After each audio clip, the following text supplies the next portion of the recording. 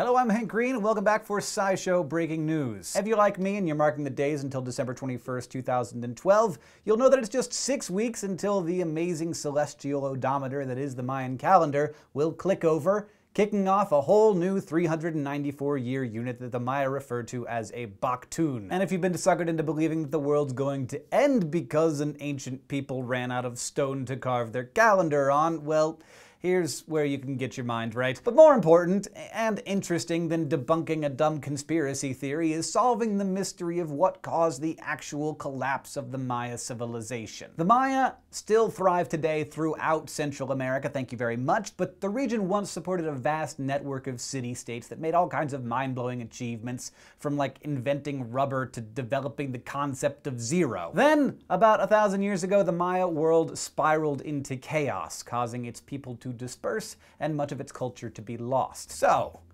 why? Today, in the journal Science, a team of anthropologists and climate scientists says that it's discovered a factor that couldn't be more relevant today: drought. The team studied ancient rainfall patterns by analyzing levels of oxygen isotopes they found in underground rock formations. Particularly in the tropics, rainwater contains high concentrations of the heavy isotope oxygen-18 because it condenses more quickly than its lighter isotopic cousins. This rainwater then percolates through the ground and is captured in cave deposits. So, by studying the layers of oxygen-18 found in a cave in Belize, the team was able to measure the region's history of rainfall. Pretty cool. And they discovered that rainfall patterns correspond almost exactly with the civilization's highs and lows. For instance, the rise and expansion of complex Maya society from about 450 to 660 AD coincided with a period of unusually heavy rain, which likely allowed for more food production and thus a bigger, more stable population. But then, between 660 and 1000 AD, the research shows that the rain began to taper off, and this is when the empire began to decline as well. Maya monuments from this time document growing political insecurity and more warfare among cities just as rain was becoming more scarce. Finally, the team found that the driest period in the isotope record, an extended drought from 1020 to 1100 AD, correlated closely with what's known today as the Mayan Collapse.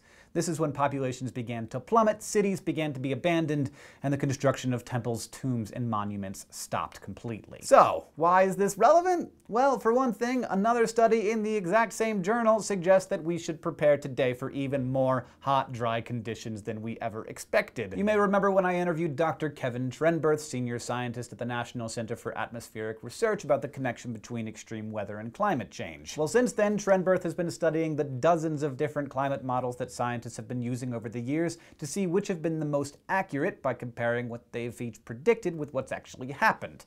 And today, he reports that the most accurate climate models turn out to be the same ones that predict much higher global temperatures than many of us expected. While most scientists have been saying that average temperatures will rise about 2.8 degrees Celsius by 2100, the most accurate models actually put it 40% higher, at 3.9 degrees Celsius. This is important, Trenberth says, because higher temperatures will mean even more extreme heat waves and severe droughts, among many other weather consequences. So no, the world is not going to end in 6 weeks, I can guarantee you that, and it's not going to end just because it's been a long, dry summer. But the news we're getting today from the ancient Maya sounds a lot like the news we're getting from modern climate science, and we ignore this news at our own risk. Thank you for watching this episode of SciShow Breaking News. If you want to keep up to date on the latest advances in science, you can go to youtube.com/SciShow and subscribe. And if you have any questions or comments or ideas for us, we're on Facebook and Twitter, and of course, down in the comments below.